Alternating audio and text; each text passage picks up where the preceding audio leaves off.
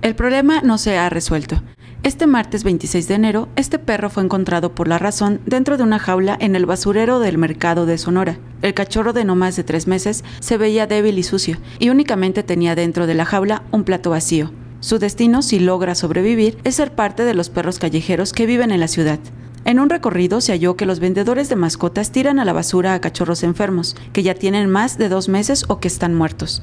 De acuerdo con Miguel Ángel Cancino, procurador ambiental y de ordenamiento territorial, esto se debe a 2 razones. La primera es que rehabilitarlos implica un costo extra para el negocio, y la segunda es que los clientes, a decir de los vendedores, no compran perros mayores de 3 meses. Por esto, los comerciantes optan por deshacerse de ellos encerrándolos en jaulas que se encuentran a la entrada del basurero del mercado, argumentando que un funcionario a quien solo se refieren como el procurador los recoge. Ante dicha instancia se han interpuesto 2 denuncias por maltrato animal en el Mercado de Sonora.